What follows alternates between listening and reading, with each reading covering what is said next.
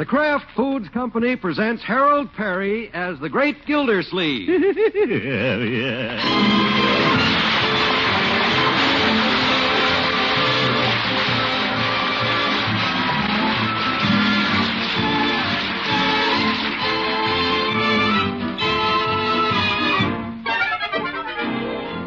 The Great Gildersleeve is brought to you by the Kraft Foods Company, makers of the famous cheese food Velveeta. Everybody goes for Velveeta's rich yet mild cheddar cheese flavor in snacks, in sandwiches, and in hot dishes. And hidden in that swell cheese flavor are important nutrients from milk. That's why smart homemakers keep Velveeta on hand regularly to spread or slice and to melt for grand economical main dishes. Tomorrow, get Velveeta, the cheese food of Kraft quality.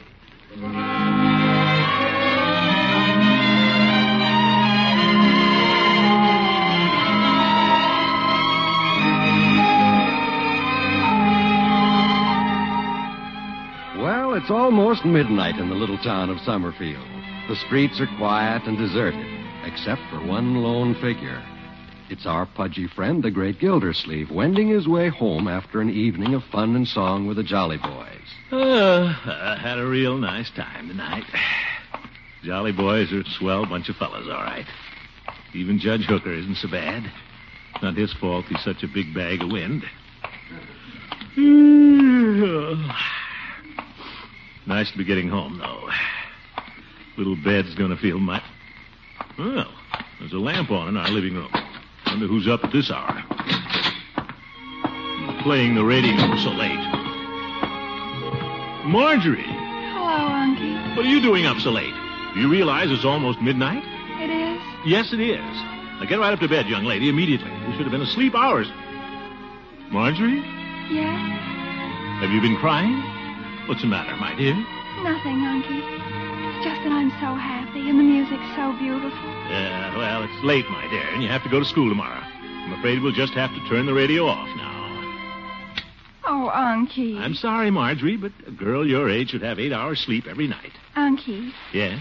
Please sit down for a minute. I want to talk to you. Now, Marjorie, we can talk in the morning. You really should. Please, Uncle Mort. Well, all right, my dear.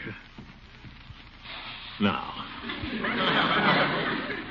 Unky, did you ever have the feeling that you were just starting to live for the first time? That suddenly everything in the world had become beautiful, and everywhere you went you heard violins? Violins? Well, no, not exactly. It's a wonderful feeling. Sometimes you're happy. Uh-huh. Sometimes you're sad. Oh. But even when you're sad, you're really happy. Do you understand what I mean? Oh, sure, of course. Marjorie, who have you got a crush on this time? It's not a crush, Unky. I'm really in love. Oh, sure. Who is it? That Wally Hoff boy? Wally Hoff, that callow youth. I'm in love with someone who's sophisticated, charming, well-groomed. Well-groomed? Couldn't be Wally Hoff. His shirt tail's always hanging out.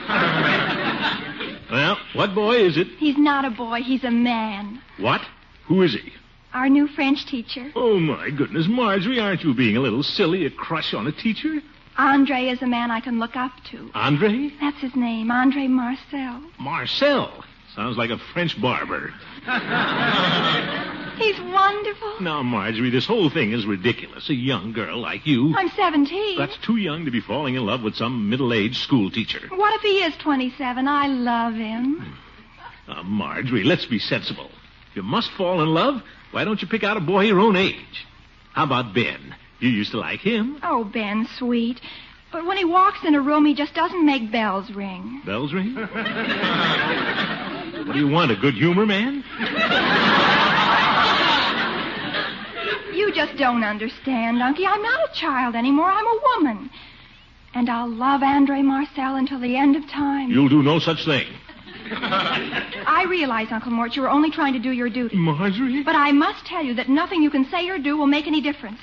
I love Andre, and, well, I'm sure that he'll love me one day. If you don't stop carrying on this way, I'll see that you drop out of that French class and take Spanish. I won't take Spanish. You will. I won't. Young lady, you go to bed. I won't take Spanish. I won't.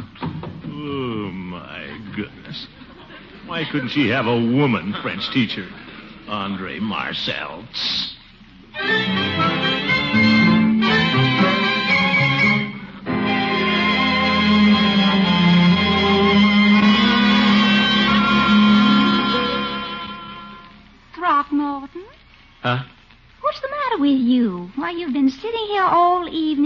hardly said boo. I'm sorry, Adeline. Boo. Not very flattering to a girl when a gentleman caller doesn't pay her any mind. Adeline, I have a problem. You do? Now you tell Adeline what's putting those furrows in your little old forehead. Well, it's Marjorie. What's the trouble with her? She's in love again. My goodness, is that all? She's in love with one of her teachers at the high school. Well, now, I wouldn't worry. Every schoolgirl goes through that. I know I did. Why, I fell madly in love with my history teacher just because he had a cute little mustache. I remember my history teacher, Miss Simpson. She had a mustache, too, but I didn't fall in love with her. Now, I'm sure that Marty will get over it. I don't know if she will or not. I've never seen her take it like this before. Last night, she didn't sleep. Today, she just picked at her food. Walked around the house like a zombie.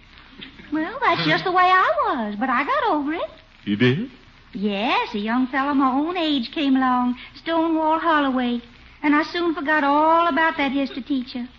Youth called to youth, and I answered. Isn't there any young blade here that Marjorie might be interested in? Well, there's Ben. He's a boy that runs a filling station. Marjorie's been falling in and out of love with him since she was 12. I think he's getting a little discouraged. Well, maybe if you got them together again, they might rekindle the flame. Well, I didn't think I could care for Stonewall either, but he carried me away like a tidal wave. Oh, well, Ben's no tidal wave, but could ask him over, I guess. Certainly wouldn't do any harm. And Throckmorton, maybe there's another reason Marjorie's in love. What's that? It's spring. Huh? In the spring, a young girl's fancy lightly turns to love. Yeah? That goes for older girls, too. Yes, spring's the time for romance. That's when sweethearts think of getting engaged, then getting married. Well, thanks for the advice about Marjorie. You've been very helpful. Good night. Well, I declare. Wonder why he left in such a hurry.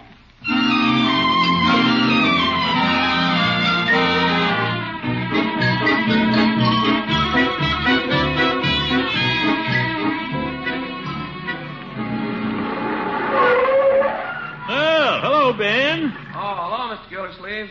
Be right with you. Yeah, just act kind of casual, like I just happened to drop in there. Oh, good morning, Mr. Gildersleeve. Morning, Ben. Just came in for some gas. All right. That's the reason I came in. Need gas. Sure. How many? Well, just a minute. I'll check the gauge. It's funny. Seems to be full. Guess I don't need any. Oh, well, okay. See you next time. Yeah, maybe you can wipe my windshield if it isn't too much trouble. Oh, I'll be glad to. And, Ben, we haven't seen much of you lately. Why don't you drop over sometime? Well, thanks, Mr. Gildersleeve. I will sometime. Here, that's pretty clean now. Want me to wipe the inside, too? Oh, yeah, very good idea. Why don't you come over and see us real soon, Ben? Well, Of course, I don't want to rush you, but how about tonight? Gosh, I don't know. I was going to go bowling tonight. I don't want to rush you, Ben, but we'd sure like to see you. Everybody's been asking me what became of Ben. The whole family. Bertie, Leroy, and Marjorie. Marjorie? Asked about me? She was talking about you just the other night. She was? Yeah. Marjorie thinks a lot of you, Ben. Well, I don't know. She didn't act much like it last time I was over. Oh? Well, all women are a little flighty, but we understand them, don't we, my boy? Well, I'm not sure I do. I know Marjorie will be glad to see you, Ben. Well, I'm not so sure. After what she said the last time I saw her. Oh? What'd she say to you? Dropped dead. Oh, well, she was only kidding. Oh, I don't know. She said it twice. A girl talks like that to a fella, Ben. It shows she's really interested in him. It does? Sure. If she wasn't interested, she wouldn't care if you dropped dead or not. Well, gee, I never thought of it that way. I speak from long experience, Ben. When women get mad at you, that's a good sign. It shows they really care. Well, if that's the case, Margie must be crazy about me. Sure. Well, what do you say, Ben? Well, I'll take a chance, I guess. That's the spirit. Goodbye, Ben. See you tonight.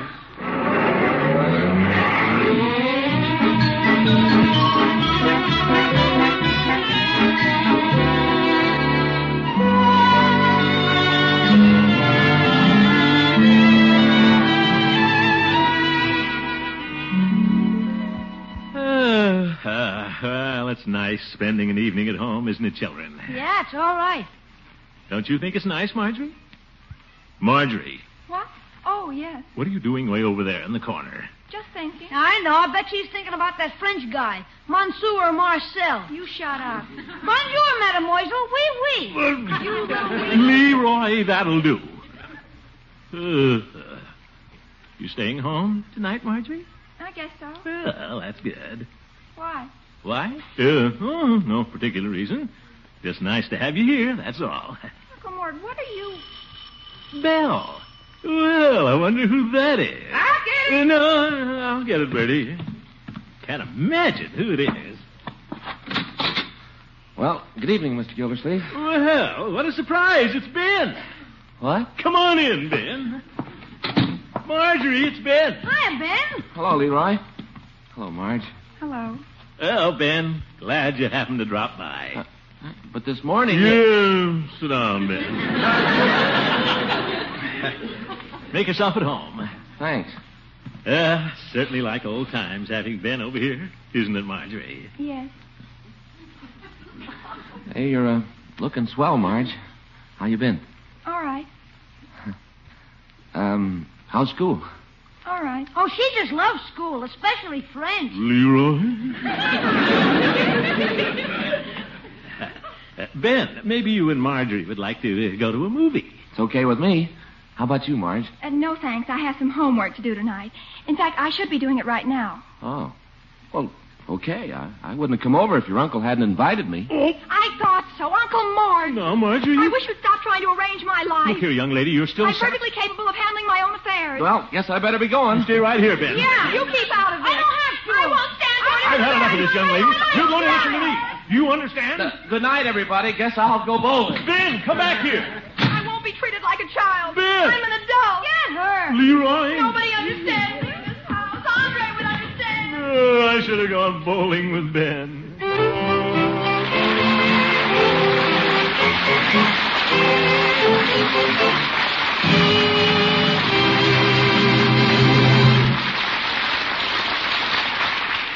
Back to the great Gildersleeve in just a minute. One smart way of keeping the food budget in line is to use up the leftovers. Glamorize them into another good dish the family will go for. And you can turn that trick easily with a rich-tasting cheese sauce made with Kraft's Cheese Food Velveeta. With delicious Velveeta sauce, you can stretch leftover chicken or fish or seafood or ham or veal into another swell main dish that the family will applaud. Here's all you do to make that wonderful sauce. In the top of your double boiler, melt 1/2 pound of Velveeta, the cheese food with a rich yet mild cheddar cheese flavor. You can use the 1/2 pound Velveeta package, or you can slice off a 1/2 pound from your 2-pound Velveeta loaf. When the Velveeta has melted, stir in 1/4 cup of milk and season the sauce to taste.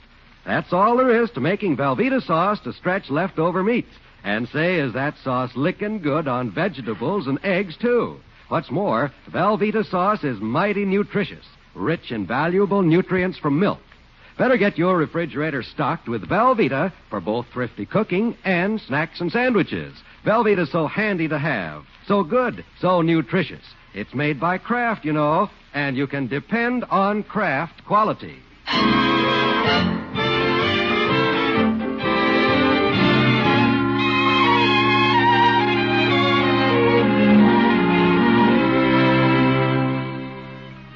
Well, relations are somewhat strained around the Gildersleeve household this morning. At the moment, the great man is having breakfast with Leroy and Marjorie. A very quiet breakfast. In fact, Marjorie isn't talking at all. Sleep well last night, Marjorie? Marjorie, your old uncle is talking to you. What's the matter, Leroy? It's sure quiet around here. Quiet? I hadn't noticed it. Young man, you finished your breakfast. You may go to school. Okay. Goodbye. Or as they say in French, Chevrolet Coupe. Leroy! Oh, dear. That boy. Marjorie. Marjorie, I just invited Ben over last night for your own good. All right. If you don't want to talk to me, you don't have to. It's all right with me. Marjorie. Yes, Unky. You know I don't want you to be unhappy, don't you? Yes. I just think when a girl like you thinks she's in love with an older man, well, it just leads to unhappiness. That's all. And you're liable to get hurt. What makes you think that? It stands to reason that an older man like this Andre Marcel wouldn't be interested in a schoolgirl. Well, Unky, I wasn't going to tell you this, but I think Andre's in love with me, too. What? In fact, I'm sure he is. What do you mean? Did he say so? No, but a girl can always tell. Uh-huh. It's just the way he acts around me. He's so gentle and understanding. Oh, I see. And yesterday, when I got up to recite, I didn't know my French verbs, and he didn't get angry at all. He just gave me the sweetest smile. Oh, he's madly in love with you, all right.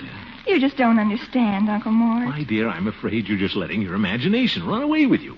Mr. Marcel is just being nice to you, that's all. That doesn't mean necessarily that he... Gildersleeve. Yes, Bertie? Here's the mail. Oh, thank you, Bertie. Yes, sir. Excuse me. Let's see here. What's this? What's the matter, Unky? It's a letter for me from Andre Marcel. Oh, Unky! I wonder what he's... Open it. What did he say? Wait a minute. Dear Mr. Gildersleeve, I hesitate to write you this note, but after giving it much thought, I decided it's the best thing to do. This is a matter which cannot be postponed any longer. May I call upon you this evening? I must talk to you about Marjorie. I hope you'll understand. Sincerely... Oh, Unky, I was right about Andre. Huh? He wants to see you about me. He does love me. He does?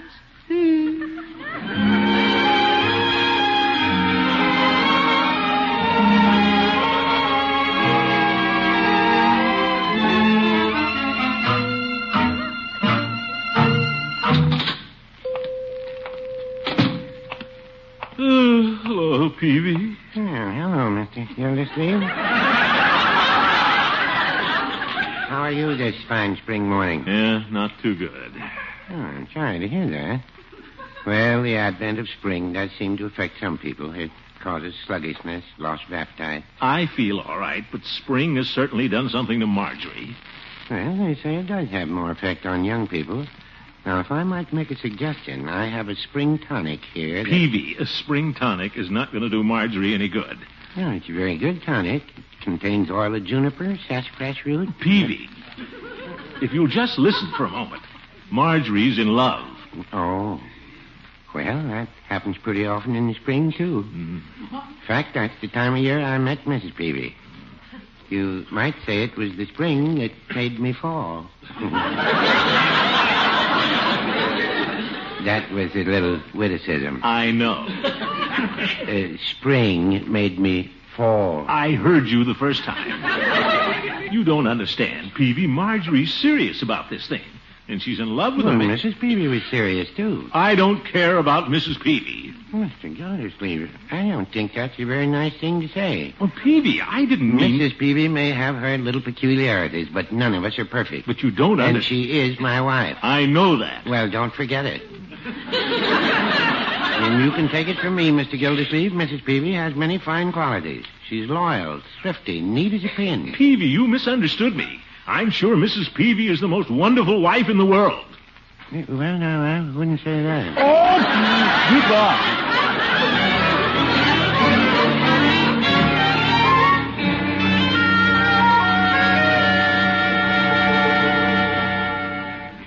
But, Judge, Marjorie's too young to even be thinking about getting married. Now, we don't know that she is thinking about it. Well, she thinks she's in love. Yeah, but that doesn't mean she's going to get married. Look at you. If you married every woman you thought you were in love with, you'd have more wives than Carter has pills. And some of your women were pills. This is no time for your heavy-handed humor, you old goat. All right. Well, the first thing to do is not to let Marjorie know that you oppose this idea. But, Judge, suppose when this Marcel fella comes over tonight, he asks me if he can get engaged to Marjorie. Well, don't oppose that either. What? No. Don't get yourself in a tizzy. Even if they do get engaged, it'll be several years before they could get married, and I'm sure that Marjorie will come to her senses long before that. Yes. On the other hand, if you try to break up this romance, you'll only bring them closer together. Why, they might even elope. Elope? Oh, my goodness. So the thing for you to do is act like you're very happy about the whole thing. As far as that goes, Gilda, remember, the time will come when Marjorie will get married. In fact, someday somebody will marry Leroy. I doubt that. You might as well face the facts, Gildy. They don't stay children forever. Someday little Marjorie will be slowly walking down the aisle, dressed in white. Yes. You'll be escorting her. A little sad, perhaps, but proud. Okay, Judge. We'll all wipe away a tear when the organ starts to play that sweetest song of all. Oh, brother.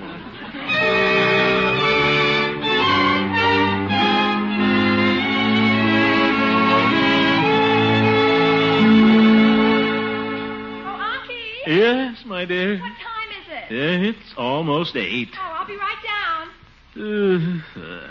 Well, he'll be here pretty soon. Hope I'm doing the right thing. I guess I am. The judge thinks so. I wouldn't want him to elope. How do I look, Unky? Oh, you look lovely, my dear. Oh, I'm so excited. So am I. Uncle Mort, I want you to know I think it's wonderful the way you're taking this. Oh, well, that's the way you want it, my dear. That's all that matters. I wouldn't want you to elope. I mean... You're sweet. And I'll never forget you for this, even when I'm a grandmother. I just can't believe this is happening to me. Neither can I.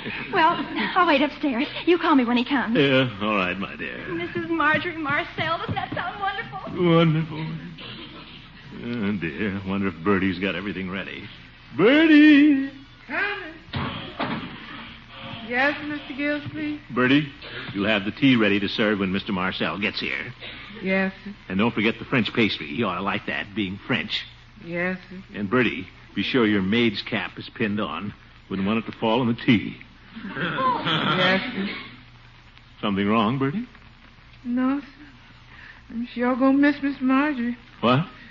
Yes, I'm sure gonna miss her. But, Bertie, she's not going to be... House won't be the same without her. Look, Bertie. I'll come in to serve breakfast, and there'll be that empty chair at the table. Bertie. Little old empty chair all by itself. Empty. Bertie, this is silly.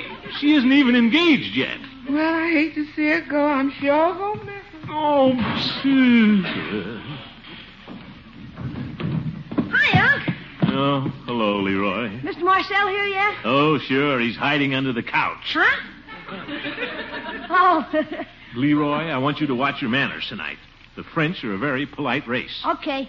Say, Unc, Yes? when Marjorie gets married, can I have her room? Leroy, nobody said Marjorie was going to get... Oh, there he is. Bertie, someone is at the door. Coming. Yes, sir. I'm sure gonna miss her. Is Mr. Gildersleeve in? Yes, sir. Come in. Thank you. He's right in there. Gee, he's a big guy. There's 2 of us. Shh. Mr. Gildersleeve? Yes? Good evening. I'm Mr. Marcel. How do you do? This is my nephew, Leroy. Marjorie's brother. Guess you'll be seeing a lot of him. Hello, Leroy. Hello? Well, won't you sit down? Oh, thank you. We're going to have some tea and French pastry later on. Thought you'd like French pastry being French. Oh, well, my parents were French. I was born in Boston. Oh, guess I should have got baked beans.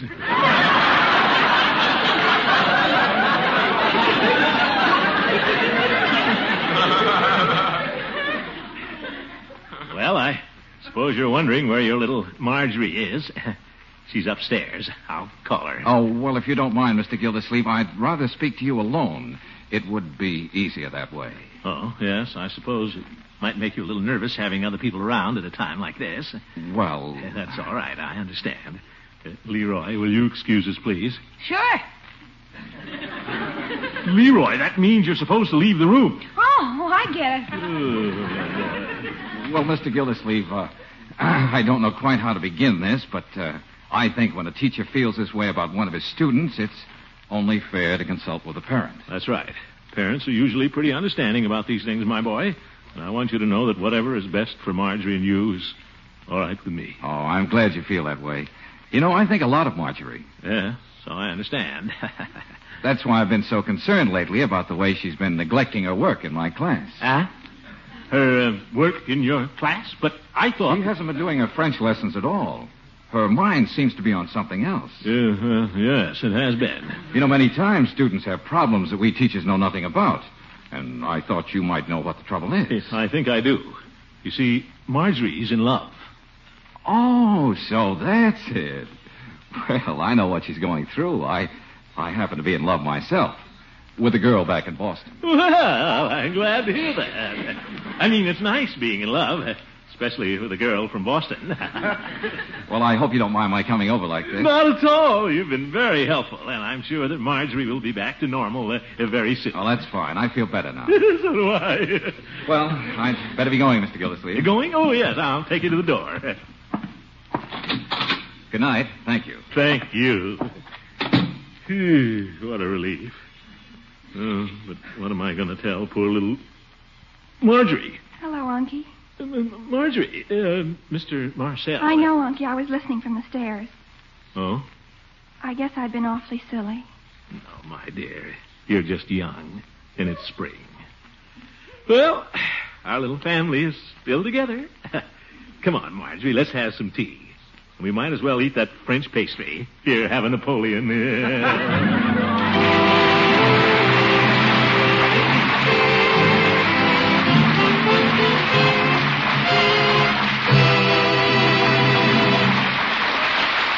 The Great Gildersleeve will be right back, folks.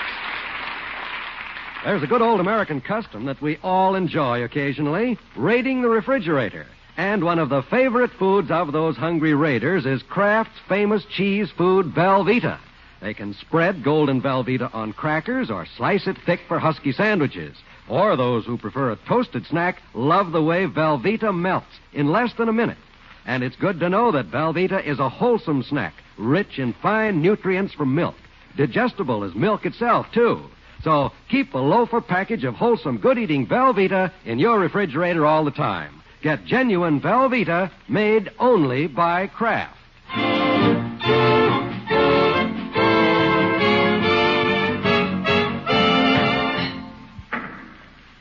Well, a strike, all right, yeah. I could tell. Say, you're a pretty good bowler, Ben. Thanks, Mr. Gildersleeve. Guess I was just lucky. You're next, Marjorie. Okay. Here's your ball, Marge. Now take your time. Yeah, go on, Marjorie. Throw it. Oh, my goodness, Marjorie, you missed all the pins. You gotta take your time, Marge. Oh, Ben, I did take my time. No, you didn't. You rushed it, and that's what... Oh, drop dead. Yeah, well, things are back to normal again. Good night, folks. The Great Gildersleeve is played by Harold Perry. Adeline Fairchild by Miss Una Merkel. The show was written by Gene Stone and Jack Robinson with music by Jack Meakin. Included in the cast are Walter Tetley, Louise Erickson, Lillian Randolph, Earl Ross, Richard LeGrand, and Ben Alexander. This is John Wall saying goodnight for the Kraft Foods Company, makers of the famous line of Kraft quality food products. Listen in next Wednesday and every Wednesday for the further adventures of the Great Gildersleeve. Folks, the Red Cross drive is still on. There's still time to give, and your contribution is needed to carry on all the fine Red Cross work. Give now and give generously. Good night.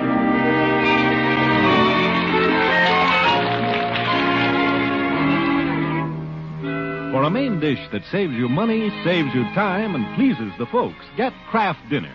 In just 7 minutes cooking time, Kraft Dinner gives you swell macaroni and cheese. It's fluffy light macaroni with fine cheddar cheese flavor through and through, and the cost is only a very few cents a serving. Every box of Kraft Dinner gives you both ingredients for that swell macaroni and cheese that you cook in 7 minutes flat. So for fast meals, for good meals, for thrifty meals, get Kraft Dinner.